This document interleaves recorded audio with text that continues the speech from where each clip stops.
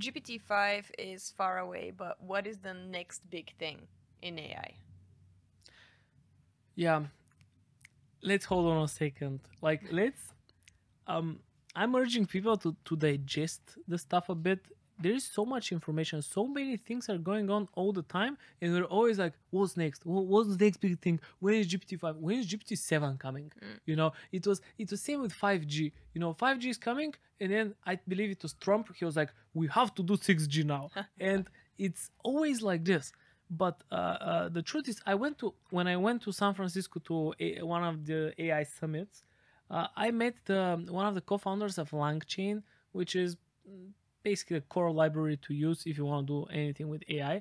And then he had this talk, and it was about agents, AI agents.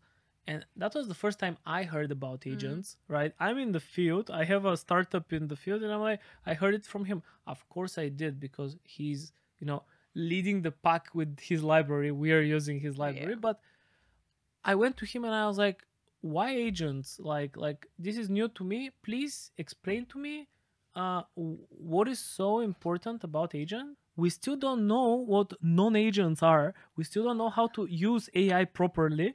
And we're already, talking about the next thing and the next thing and the Yeah. next thing. Okay. And this is the whole point of the story, right?